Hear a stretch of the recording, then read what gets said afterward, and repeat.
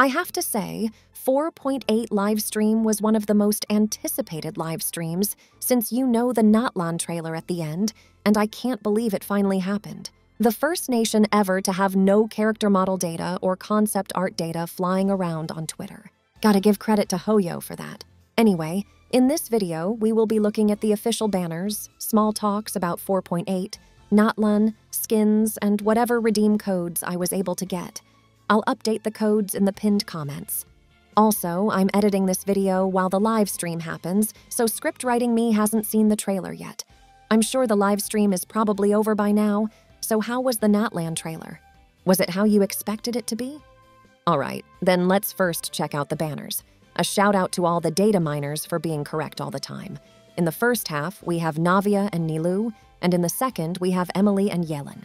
I will be skipping these banners since, as you know, Natlan is bound to have cooler and more powerful characters. There was data talking about how the Dendro boy in 5.0 might need Emily, but you shouldn't really worry about it since 4.8 drops a few days after 5.0 beta, and the new character animations will also pop up with team builds and stuff like that, so worry about it then. That's all for the banners. How did you all like the new Kirara and Nilou skins? I think Nilou looks gorgeous, and Kirara is giving me the Puss in Boots vibe. Anyway, good skins. Sadly, and I mean we already knew about this, the map in 4.8 won't be the Golden Apple Archipelago. Instead, it will be a totally new map. I hope next time, which is 5.8, they go back to GAA because that map was something else. The new players surely missed out. Anyway, moving on from that to the redeem codes. Here you go.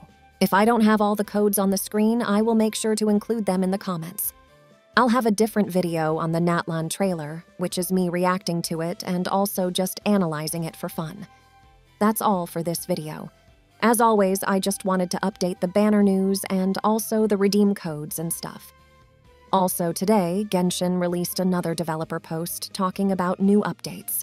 I will make a separate video on this, but the TLDR of it is that you can do tomorrow's daily commission today.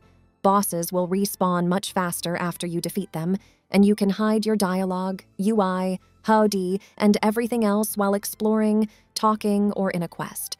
So you get to take screenshots or record them properly.